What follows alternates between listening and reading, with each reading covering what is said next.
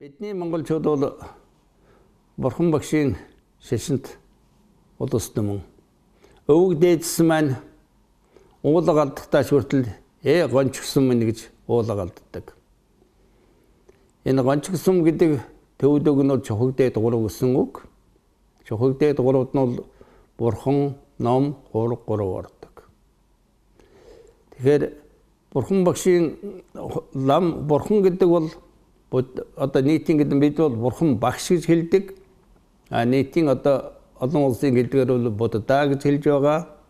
Тэгэхээр Бурхан багшийн Буддаа юм уу бид Буддааг монголчууд бид яагаад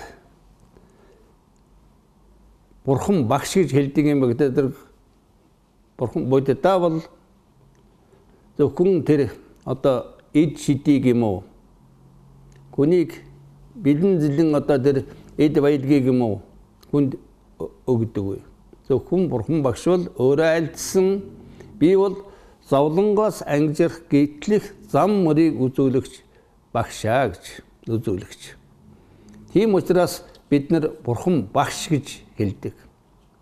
Бурхан багшийн одоо тэр зовлонгоос гитлэх ангижрах зам мөрийг үзүүл заасан сургаал нь бол ном. Түүнийг аргыг бүтээх зам мөрд хань болгоч нөхөр нь бол хураг байдаг. Тэгээд энэ гурван эрдэнэ гэдэг бол Бурхан, ном, хураг гурван гэлдэг нэм учиртай. Бурхан багш ингэж зовлонгоос гитлэх зам мөрийг үзүүлж тэр Бурхан багшийн номлосон зарлиг номыг бол монголчууд бол өн эрт цагаас 2000 жилийн тэртээс Монголд нэвтэрсэн. Бүр хүнүүгийн үед эртний нийтгэхээс Бурхан багшийн мэндэлсэн эртний нийтгэхээс Бурханы шашин төвдөр биш дунд аазаар одоо Монгол өчгийн эртний өвгийг болсон энэ бичиг үсгтээ дээрээс нь доош нь зүүнээс нь баруун тийш нь мөр шилжиж бичдэг энэ бичиг үсгтээ согдууд энэ бичиг үсгэнч Бурханы шашныг хоёулангийн Уйгур Монгол хоёрт зэрэг номлож байсан гэдгийг манай алдарт Эрдэнтэн Заваа намдангуй Алтан дэвтэр гэдэг номд тодорхой бичсэн байдаг. Бусад судлаач энийг бол хүлээн зөвшөөрдөг. Лавтай мэдэгдэж байгаагаар бол хүнүүгийн үеийн тэрнээс хойш 4-5 дугаар зууны үе тэр үеийн одоо археологийн олборуудад бол гэдэг үсгийг эртний ланд үсгээр нь янз бүрийн хэлбэрээр бичсэн ийм олборууд бол Монгол төдийгүй одоо хоёр талын орны загцлага хоёр их гүрний нутаг дэвсгэрээс олонтой олдож байдаг. Түүнээс гадна хамгийн гол нустай баримт бол одоо бидний Бурхан багшийн холбоотой бүхэл нэр томьёонууд бидний хэлж байгаа ховрогч гэдэг юм уу, нисванс гэдэг юм уу, энэ эрдэнэч гэдэг юм уу, энэ бүх үг маань өн эртээр 5-6 дугаар зууны үед согд ууграар дамжиж Монгол хэлэнд этний нийт үг орж ирсэн байдаг. Тэгдээ зэрэг Бурхан багшийн шашин бол Монголд бол өн эрт цагаас дэлгэрсэн. За ингээд одоо Богдзонковын Гэлэгогийн шашин одоо бид нар шарын шашин гэж одоо нэрлэжсэн энэ шашин бол 16 дугаар зууны үеэс өндөр гэгэн анх дугаар багт Зануузрын одоо ачивэлэр Монгол оронд Бурханы хүчтэй дэлгэрч Монголд Бурханы шашин өөрийн Монголын Бурханы шашин гэдэг өөрийн өнгө төрхийг олж энд бүр мөсөн ахуй амьдралд хүн ардын өдөр тутмын зан үлдэн нэвт шингэсэн юм. Монголчуудын хэдэн зуун жил өнөөдөр хүртэл монголчуудын төрхөөс өөхөх хүртэлх бүх зан үүд нь Бурханыхаа шашныг ёс жаншилтай нэгт холбогдсон байдаг. Тэр хүн сүсгтэнч бай, сүсэггүйч бай энэ маань аргагүй тэрийг дагдаг. Усын нуул ёсын дагна гэдэг шиг Монгол оронд төржсэн Монгол хүн болохоор тэр аав ээж юм ахан дүүс бүхэл төр төрцөд нь тэр л ёс заншлыг дагаж ирсэн, өнөөдөр ч дагаж байгаа. Тэгэхээр аливаа улс орн болоод энэ тэр өөрийнхөө шүтдэг бурхны мэндэлсэн өдрийг тэмдэглэдэг ийм их ёс заншил бол байдаг аливаа шашинд. Одоо жишээлбэл бид нар шинэ жилийг тэмдэглэж байгаа маань үнэндээ Христийн төрсөн одоо цаг үеийг л тэмдэглэж байгаа. Христийн тоолол гэдэг маань Христийн одоо өөрийн тэр мэндэлсэн оноос эхэлсэн энэ тоолол шүү дээ. Одоо бид нийтийн тоолол яриад байгаа. Үндэ Христийн тооллыг бол нийтийн тоололд нийтээрээ мөрдөж байгаа. Гэтэл Монголын шинэ жил бол цагаан сар, хаврын тэргүүн сарын шинийн нэг. Энэ өдрийг бол харин одоо бид нар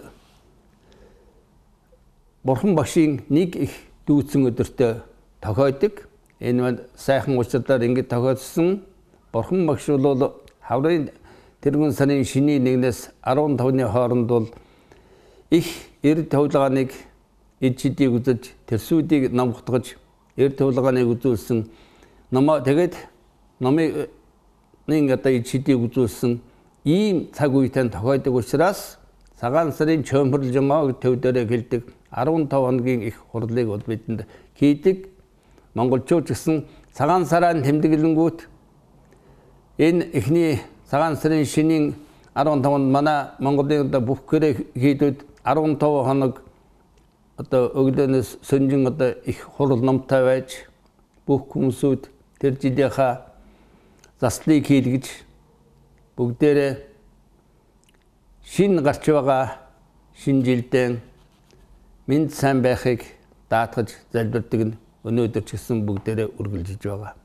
За нөгөө Бурхан багшийн хамгийн одоо мэндэлсэн өдөр нь энэ бид нар яад тэмдэглэдэг вэ? Бурханы шашинтангууд бас бүх нийт сүсгтэн олон болоос тэмдэглэж байгаа. Энийг бол Азийн ардын бол бүхэлдээ энэ Бурхан багшийн их дүүцэн өдөр юм уу? Зуны тэргүүн сарын 15-ны энэ өдрийг бол нийтээрээ олон жил тогтвортой тэмдэглэж ирсэн. Одоо ч гэсэн Азийн бүх Бурханы шашинтан улсууд бол энийг үндэсний баяраа болж тэмдэглэдэг. Харин Монгол улсын ерөнхийлөгч Баттулга саяхан энэ зуны тэргүүн сарын 15 буюу их дүүцэн өдрийг бүх нийтийн амралтын өдөр болгож нийтээрээ тэмдэглэж байх, зарлиг гарах тухай сайхан мэдээлэл хийнлээ. Энэ бол монголчуудын хүсэл эгээрэлд бүрэн нийцэж байгаа төдийгүй бид дэлхийн улс төрний дотор хаана оршиж байгаад Аз төвд оршиж байгаа улсын тухайд яхахгүй энэ бол олон улсын тухайд ч гэсэн өөрийн улсын ёс заншил бүх сүсгтэн олонны хайгаалийн тухайд ч гэсэн бүрэн нийцсэн сайхан үйл явдал болно гэж бодож байна. Мэдээж ерөнхийлөгч бол удахгүй тэр зарилга гаргах байх. Энэ зуны тэргүүн сарын 15-нд яагаад их чухал болохгүй 3 их дүүцэн өдөр давхцдаг. Энэ бол Бурхан багш төгс соёлсонд буюу Дүшдийн орноос ертөнцийн амьтныг одоо аврахын тулд энэ ертөнцийн амьтанд зовлонгоос ангижруулах зам мөрийг заахын тухайд задарч ихийн гэвлээд орсон энэ цаг үе.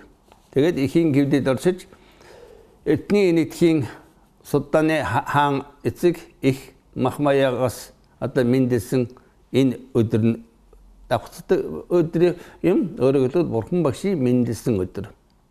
Нөгөө нь Бурхан багш энэ өдөр 35 наснда энэ эдхийн бодмодны бодгая гэдэг газар Нарандана мөрний одоо хөөнд бодгая гэдэг газар бодмодны дэргэд сууж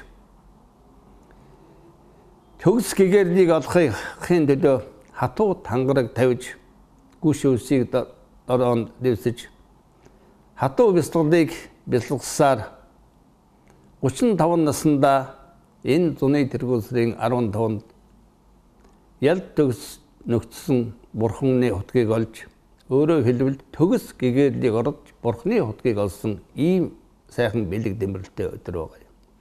3 дугаарт бол бас энэ өдөр зуны тэргүүн сарын 15-нд Бурхан багш орчлонгийн амьтанд мөнх усыг гэж үүдсэн төрдний эцэст өгдөг жамыг үзүүлэхийн тухайд нярван дэрийг бас үзүүлсэн энэ өдөр нь бас давхацдаг. Тэгэхээр тэр 3 их дүүцэн өдөр нь дүүцэн юм уу?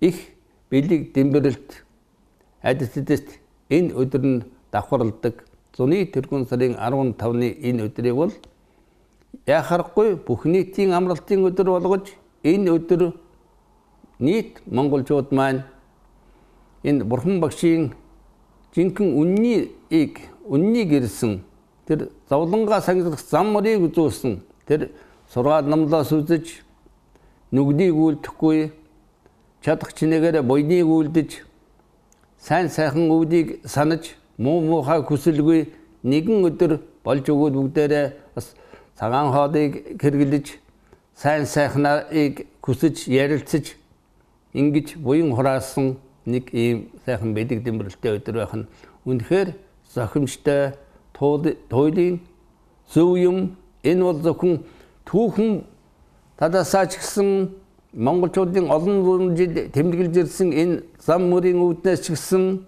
нөгөө талаас дэлхийн дахны Азийн ард түмнүүдийн одоо бурхан шашинтан бүх улсуудын энэ тэмдэглэж ирсэн одоо тэмдэглэж байгаа энэ зан үйлтэйч давхцсан нөгөө талаас монголчуудын өөрийн зан үйлээ өөрийн сүстэн одны одоо сэтгэлд бол бүрэн нийцэн бас монголчуудын өнөөдөр хүний сэтгэлийн цөв болж хүний сэтгэл их кэртэж байгаа үед нэгэн өдөр ч гэсэн сэтгэлийн гэрээ бага чадвараа нэмгэлж сайн сайхныг бодож нүглийг үлдэлгүй буйныг хураахын төлөө шамдах ийм нэг сайхан бэлэг дэмбэрэлт өдөр байх нь туйлын зохимжтой юм.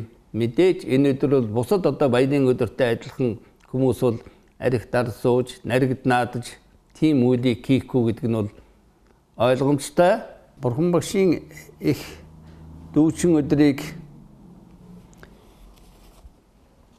аль 1991 онд тэмдэглэх тухай үндэсний хороо байгуулан тэмдэглэж байсан. Тэгээд энэ маань удаа дараагийн түүнээс хойш одоо бас энэ өдөр бол ямар нэг хэмжээгээр нийтээрээ тэмдэглэсээр ирсэн бас сүстэн олон болоод хүмүүсүүд зөвхөн сүм хийдүүд биш сүстэн бол энэ өдөр зохион байгуулалтаагаар бол бас тогтмол тэмдэглэж ирсэн.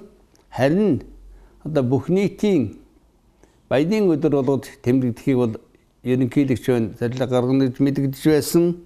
Гэтэл одоо саяхан бас энэ 10 сарын 2-нд Бурхан багшийн их дүүчэн өдрийг нийтээ тэмдэглэх баярын өдөр болох хуулийн төслийг их хурлын одоо гишүүн оюун хорол мөнгө цэцэг Батэрдэн дэргүүтэй гишүүдийн санаачилсан төслийг их хурлын дарга зандан шатарт өргөн барьж байгаа мэдээг телевизэн дэлгэцснээс олж харж мэдлээ. Тэгэхээр зэрэг энэ маань энэ Бурхан багшийнхаа их дүүчэн өдрийг бид нар бүх нийтээрээ тэмдэглэх энэ сайхан боломж нөхцөл бол бүрдэх гэж судлаач хүний тухайд сүстэн хүний тухайд их баярлаж байна. Энэ маань бүх монголчуудын хүсэл эрмэлзэлд бүрэн нийцнэ гэдэгт итгэл төгс байна.